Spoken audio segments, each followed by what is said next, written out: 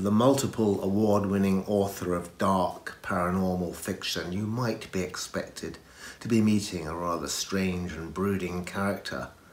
So I'm very delighted to be able to surprise you with the utterly charming, utterly delightful and very, very talented Lisa Kessler. The best writing tip I ever got was from Ray Bradbury, and I got to meet him a couple times before he passed away, and I hadn't gotten published, so I asked him how I could improve my writing, and his suggestion surprised me. It was to write a new short story every week for a year. And it took me a little while to wrap my brain around that, but in the end, I did it for a year and a half. So I wrote over 100 short stories while writing 2 novels, and it definitely was the best thing I ever did for my writing. You learn so much. You'll be a different writer at the end. Highly recommend it. Write short. Oh my gosh, picking my favorite book is like picking your favorite child. But I can tell you my most recent book that had me addicted to the keyboard, I had to know what was going to happen next, was Magnolia Mystic, which is the first book in a new series for me called The Sentinels of Savannah. And it was just a fun writing experience. I have so much fun writing that series. I'm writing book 3 right now, and it's an adventure. And as a writer, you're always looking for something like that. If you don't hook me with, you know, the world's gonna end, everyone's gonna die, whatever those kind of stakes might be, if I'm not hooked by the first or second chapter, I'll probably move on to the next book in my Kindle.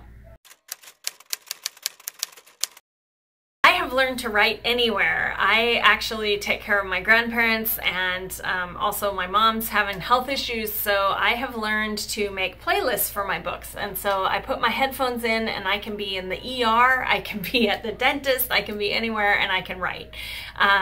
So for me, it's the playlist is more important than where I'm sitting, although sitting on my couch is much more fun. Stephen King's The Shining and The Stand, definitely, and but probably the ones that made me actually start writing just for fun were The Vampire Chronicles by Anne Rice. My writing uniform, especially near deadlines, days when I can wear my pajamas all day and then go up at night and go, oh, this is what I slept in last night. I'm very guilty, but it's nice. I did not always want to be an author. I actually am a trained opera singer. I did the Met auditions, I sang with San Diego Opera, I performed with a bunch of different musical theater companies, but what happened was I wrote for fun, and I went to New Orleans for a trade show for work, got my palm read, and the reader asked me if I was a writer, and I said, no, I sell window shades. And she said, you're going to be a famous writer someday. And I thought, what? And I started thinking about it. Could I write a book? And 6 months later, my first book was written. It took years to get it published, but if she hadn't given me that nudge, I don't know if I would have done that. She changed my life that day. So thank you.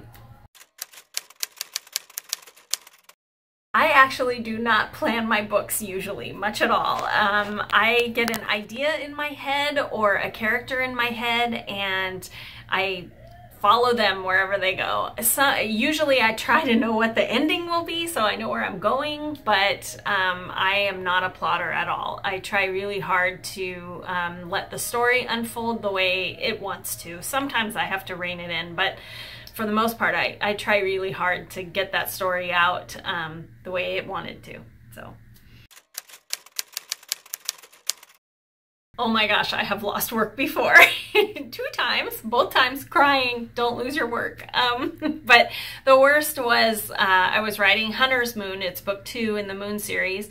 I was 65 pages in, I hit save, and the next day when I went to open it, it said the file was corrupted. And I'm like, what? And I go to the computer store, and apparently when I hit save, it was right at the moment that there was a short in the motherboard in my laptop. And so they said even if I had carbonite, it would have saved a corrupted copy. So anyway, what I learned from that experience is now I save my files with the date, so that hopefully if that ever happens to me again, please no, but if it ever happens to me again, I will only lose a day or two of work instead of 65 pages. That was gut-wrenching.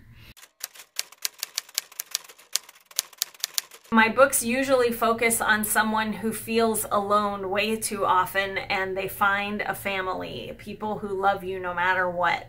And I think that that is a powerful yearning that we all have, and I hope that when they finish my books, they feel like everyone is deserving of that, including them.